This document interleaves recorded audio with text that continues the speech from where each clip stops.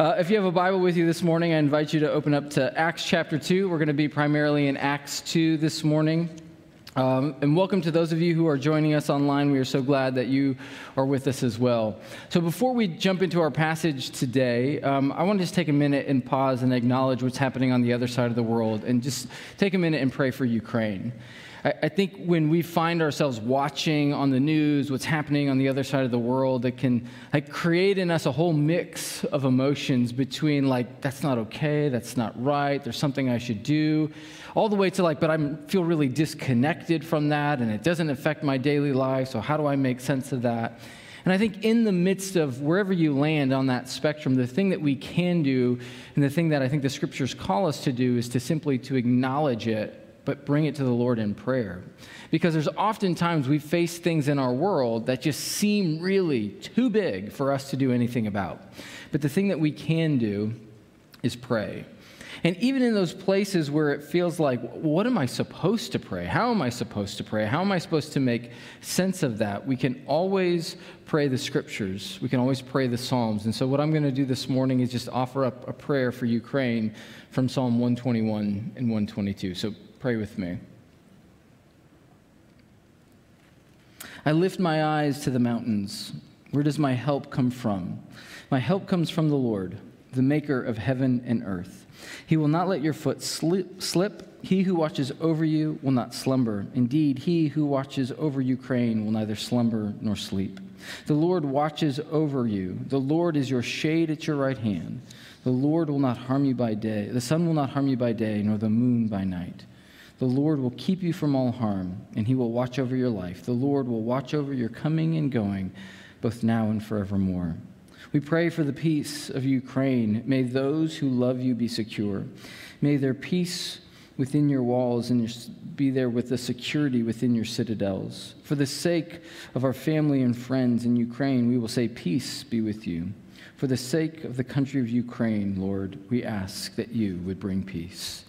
And so, Lord, this morning we are lifting up a country that is just overrun with chaos, a country that is probably in deep distress and despair. And we ask, Lord, that you would bring healing to their land. We think of the vision at the end of the Old Testament where it says that spears and shields will be pounded into plowing material and tools to cultivate the land because there will be no more war. And so, Lord, we're asking that wars would cease, and specifically the strife in Ukraine. And so we lift them up to you this morning, Lord, acknowledging that they need you deeply. I pray this in your name. Amen. So again, if you have a Bible with you this morning, we're going to be primarily in Acts 2, looking at verse 42 through 47. If you're looking at one of the in-house Bibles in the seat back in front of you, you'll find that passage on page 1092 in that Bible. So it's been said that over the last year or so, job change and job transition has been at an all-time high. And so I'm wondering if there's anybody here this morning who has changed jobs in the last year or year and a half. We had a handful of people who did, in first service. And if you have gone through a job transition somewhere along the way, you've also had to sit through an interview. And with everything in our world being shifted online over the last couple of years, there's a good chance that you had to do an interview online through a video call. And anybody who has done an interview through a video call knows that it's less than ideal. One of the worst interviews I ever did, meaning I was the one being interviewed, was in 2015. I was interviewing with a church in Arizona, and it was on Skype. Does anybody remember Skype? Skype was a thing we used to use to call each other with video calls. And interviews are kind of this weird interaction to begin with because they're high stakes, high pressure interactions. And somewhere along the way, you're doing this unique dance of trying to impress people, but yet also trying to discern, is this a place where I want to work, or is this the person we want to hire? And it's, somewhere along the way, what you're looking for is kind of this intangible connection. You ask the question will this person be a good fit? Will they click? Will there be good chemistry, bringing them on our team? And sometimes that's intangible, an intangible connection. And the interview hopefully gives clarity on whether or not that person will.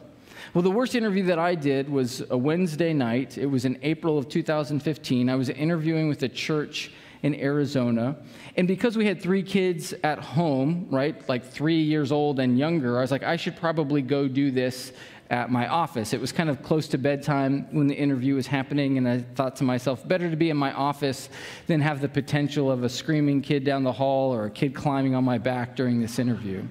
So I go to my office, I set up my computer, and I'm waiting, and eventually, like, the phone number, the Skype phone number pops onto the screen, and I hit the green button to enter into the call, and the first thing I see is a wall of people.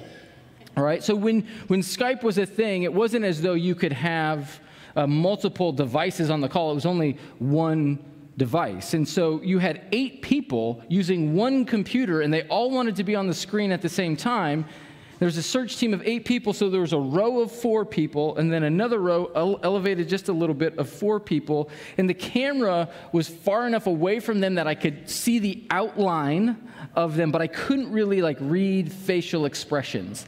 And so the guy who's leading the call says, hey, here's what we're going to do, here's how the call is going to go, and then we jump in. But about 15 minutes into the call, the internet connection in my office just started to go wonky. And so the communication's getting choppy, the screen's getting fuzzy. What was initially silhouettes of people became now fuzzy dots on the screen. And then this guy who was a deacon at our church happened to come to church, and he walks right by my office. My office had one of those windows on it, so he pops his head in, and he's like, hey, how's it going? And I'm like, I'm going to get found out. Everybody at church is going to learn that I'm interviewing with another church, and so I get nervous. And where answers should be really short, I start to ramble. And where answers should have an explanation, I give one-word answers. And it's just a disaster. I'm on this call, and I'm thinking to myself, I wouldn't even hire me. If I was them, I would so quickly pass on me. And finally, the call ends. I push back from my desk. I put my head between my knees, and I can just feel all of the stress and tension leave my body. And I was like, oh, I so wish that I could have a do-over. And the thing that I really wanted in the do-over was a better connection, both a better technical connection as well as a better personal connection. Because the thing that compromised that interview was connection. And I wonder if anybody here has ever felt that this morning. I wonder if you've ever felt that your connectedness somewhere along the way has impacted your effectiveness. I wonder if your connectedness has ever impacted your effectiveness, right? If you're a parent, you probably know and have experienced that you will be a more effective parent if you are deeply connected to your spouse who you're supposed to be parenting with, and you have a good connection with your kids. Right? If you're an athlete and you're competing on a team, you've probably experienced that the effectiveness of your competition is increased by the connectedness you have to your team. You kind of know what you're going to do. You can anticipate where people are going to move and how it's going to work together. There's all sorts of places in our world where our connectedness impacts our effectiveness. And it's not only true with technology and parenting and sports, it's also true in your spiritual life. It's also true in your church life. The more connected you are to God, to the scriptures, and to one another, the more effective you will be in your spiritual growth, right? 1 Peter writes, or 2 Peter, I think, writes in the first chapter, Peter is admonishing the church to be effective and productive in their faith walk. If you're going to be effective in your spiritual journey, it's going to come with being connected. And the bedrock reality of humanity is that we all long for connection. We all crave connection because we were hardwired and created for it. And because of the last couple years, I think we're finding that our community is craving connection. This was so true at the end of first service. If you came in, in between services, people were lingering here so long. We had to kick them out because second service is going to start. And we love that. But it illustrates that people are longing and desiring to connect. And our conviction is that the church should be a place where people find meaningful, both interpersonal and spiritual connection. And our passage today in Acts 2 casts vision for what that looks like and speaks to how we get it. And specifically, there are three things that it names that foster that connection. And so if you're here this morning and you're looking for connection, our invitation to you is to find it here at Meadowbrook Church. This is how our passage begins. This is Acts 2, verse 42. It says, they devoted themselves. Now, as you jump into the middle of this passage and you see those three words, they devoted themselves, it raises the question, like, who are the they? Have you ever wondered that before? Sometimes people say, like, oh, you need to drink 120 ounces of water each day. That's what they say. You're like, well, who's the they? Like, who's out there saying that? You might ask that question here as well. When it says they devoted themselves, you might think, well, who are the they? And the context of this passage is that Jesus has been crucified, buried, raised from the dead, and has ascended back to heaven. And right before he ascends back to the Father, he tells the disciples, who at that point in time number about 120, to go to Jerusalem and to wait. He says, wait for 10 days until my Father pours out the Spirit. And they're like, well, what happens when the Spirit comes? It's like, oh, you will know. How will we know when the Spirit comes? Oh, trust me, you will know. Go and pray and wait. So they go back to Jerusalem, and they pray and they wait. They wait and they pray. And after about 10 days, the Spirit comes and causes revival in Jerusalem. Peter, filled with the Spirit, walks out into the streets, preaches this open-air sermon, and the response to his sermon is amazing. 3,000 people respond to a single message. They repent, they believe, they undergo baptism, and they enter in to the family of God. And so the they in this passage are the 3,000 plus the 120, and if I'm doing my math right, that's 3,120 disciples. Did I get that right? Yeah, thank you. Good. Now, because this group has just undergone significant life transformation, they are now like giving themselves over to the things that have caused that transformation, right? So it says they devoted themselves to the apostles' teaching, which at the very least is the gospel, the message of Jesus Christ, his death and resurrection and ascension, which is a sense started this movement to recreate and renew the world, and us as recipients of the gospel are part of that. It could also be a reference to the teachings of Jesus that we read in the gospel accounts, and could also refer to the Old Testament scriptures, because the New Testament had not been written yet, and specifically how Jesus is the fulfillment of the Old Testament. So it says they devoted themselves to the apostles' teaching and to fellowship, which oftentimes in church circles we think of that as like potlucks after church or picnics in the park, which that's part of it. But the Greek word here communicates a whole lot more than just a church meal. It communicates partnership and deep connection and an intertwining of your life with someone else's life. It says they devoted themselves to the apostles' teaching, to fellowship, the breaking of bread, which could be an outworking of fellowship, which could be reference to just simply a meal, could also be a reference to the Lord's Supper, this commemorative meal remembering the death and resurrection of Jesus Christ. And it says they devoted themselves to prayer. So what we see from this community is initially that they are a devoted community, devoting themselves to these four things. And when you put these four things together, it seems to indicate that they devoted themselves to a certain way of life. They prioritized a communal sort of life above anything else. They devoted themselves to digging in deep into the scriptures and learning more and more about who Jesus was and what that means for their everyday life and how they are called to live. It seems like they put that at the center and then ordered and prioritized the rest of their life around that. And we are living in a time when people are prioritizing all sorts of things before the church, even people in the church.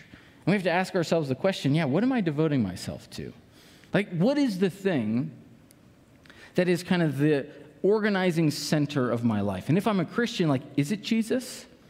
Is it living in community with other people? Or is that like a tangential afterthought that I just kind of fit into the margins of my life? Or do I say, that's going to be the organizing reality of my life? And what the scriptures say is that as this group of people devoted themselves to living this way, what they experienced was awe and amazement.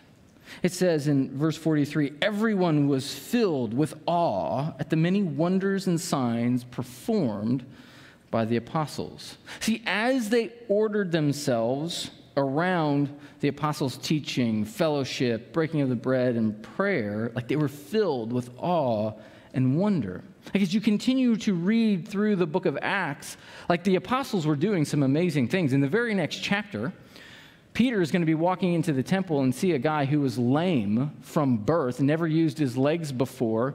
And Peter says, hey, I don't have any money to give you, but what I do have is much better. It's the good news of Jesus Christ. And he says, stand up and walk. And the guy does, never having used his legs before.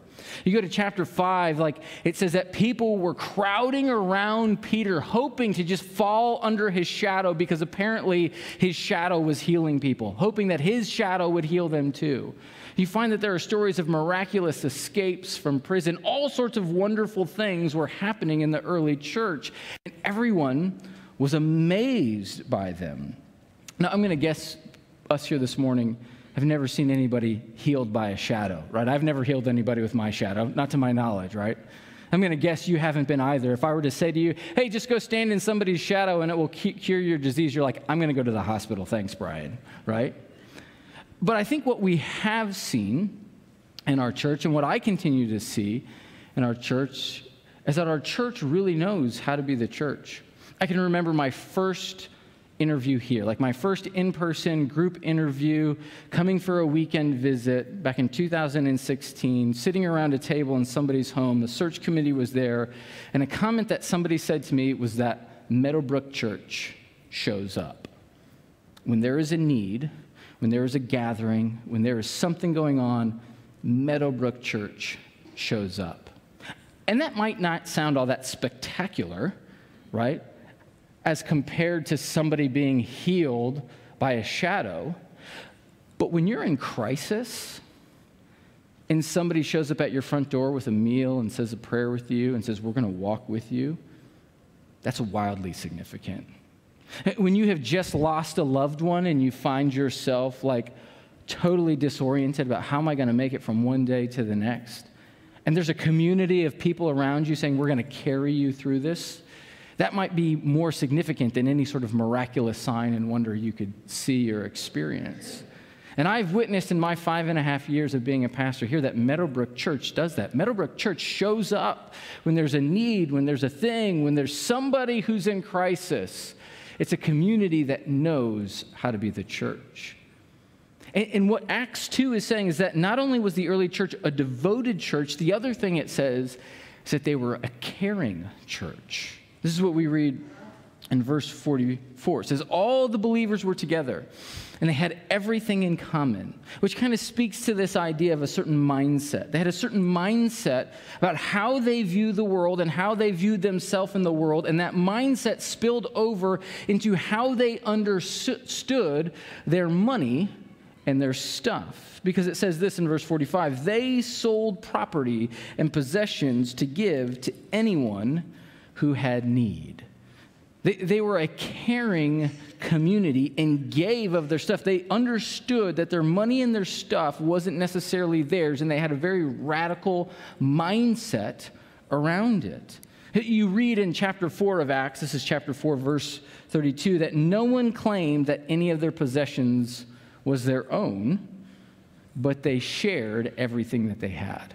See, the mindset that they had about their stuff and their property and their money was that my stuff doesn't belong to me. It's not actually my stuff, which came from a belief that God owns everything. But it says in the Psalms that he owns the cattle on 1,000 hills. God owns everything. It's all his. It's all from him, for him, and through him. It's all his. And because God is a good and gracious God, because he is merciful and kind and he cares about his people, he's going to ensure that everybody has everything they need. So therefore, that leads us to a practice of generosity, that I can give of my stuff freely, that I can share it with other people. I don't have to keep it all to myself Why? Because God is going to care for my need. And so the mindset that they had, you could say it this way, was about stewardship rather than ownership. They saw that this is God's stuff. God has given it to me for a season. I'm called to be a steward of it, and therefore it's not really mine, so I can freely share it, knowing that I'm participating and partnering with God in his work in the world. And I think when you look at that mentality and that mindset as compared to the mindset of our world, we find that it's very different. It's a very different way of viewing stuff in our world, because I would say the cultural context in which we live, the mindset is like, my stuff is mine. I worked for it. I earned it. It belongs to me, and I will be the one who decides what happens with it. Right? Which comes from this belief that there's only so much to go around. The other underlying belief there about God is that God is distant and detached, and he's not going to really care for me. I have to care for myself and be self-sufficient, so my stuff is mine, and the practice that flows from that mindset and belief is stockpiling and greed. And if I'm honest, I see that at work in my own life. I see that surface from time to time, that what I've earned is mine, and I don't necessarily have to share it with anyone. And earlier this year, it was a Saturday afternoon back in September, I found that mindset really play itself out in my life. It was a Saturday afternoon, late September, beautiful Saturday afternoon. The neighborhood kids were outside. Our kids were outside. I was working on our backyard. And in the distance, we heard, from a child's perspective, one of the most amazing sounds you could ever hear. The twinkling and the dingling music of an ice cream truck, like coming through the neighborhood. I don't even know if my kids have ever seen an ice cream truck in our neighborhood before, but they quickly figured out that's what that was, right? They all, it was like in unison. All the kids from all the backyards came out to the sidewalk, and they're like, ice cream! And so I grabbed some cash. I'm like, yeah, we got to get ice cream. Like, why not? We go down. The ice cream truck stops at the corner of our block. I'm there with our kids. We're looking at, all the stuff. And then, I turn around, and there's this group of kids around me. And there are no other adults, right? And these kids did not bring money with them. And what they do is they look to the one tall person who has the money, and they're like, hey, can I get this? Can I get this? Hey, I want this. And I'm like, where are your parents? Do you not have money?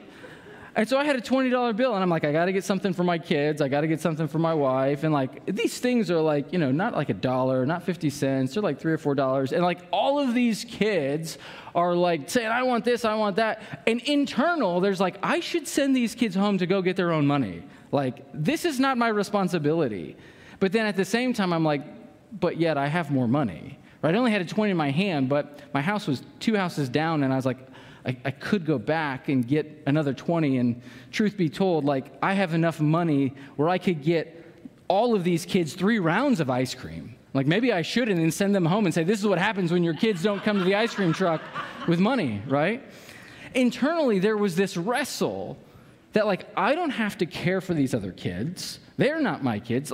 Truth be told, I know all these kids. They're in and out of our house or in and out of our backyard. I love these kids. But even still, there's this wrestle of this isn't my responsibility to feed them ice cream. But what I have to do in those moments when that happens, it's I have to coach myself through those moments. I have to have this internal dialogue where I say, Bryan, remember, God is gracious. And he has blessed you, and he's given you more than you need. You do have another 20 in the house, and you actually can get everybody ice cream 2 times over. So what you need to do is you need to position yourself where you are called to be generous, even when it fights against your impulse to hoard and stockpile, because in that, God's grace works in you and through you to bless other people. And the early church did that all the time. They were a devoted community. They were a caring community.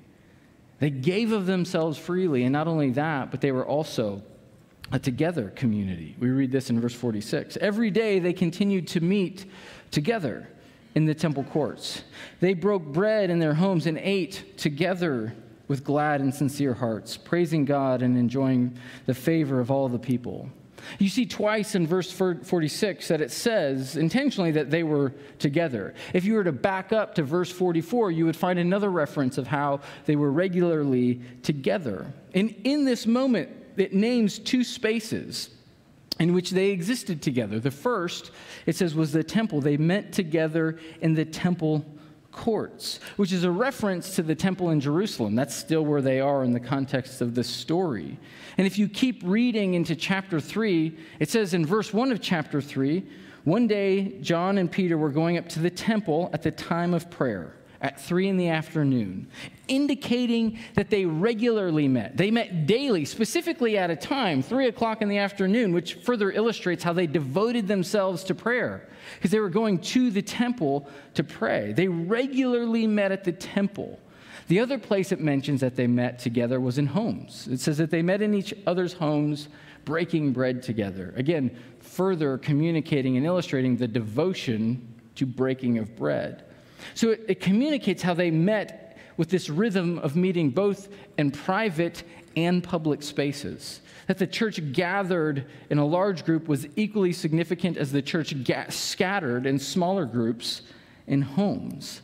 And I think this is an important word for the church, because over the last couple of years, we have been forced to scatter. We've been forced to isolate, and there's good reason for that. But it seems like as we're coming out of these last 2 years, there's this place of am I just going to get comfortable with that?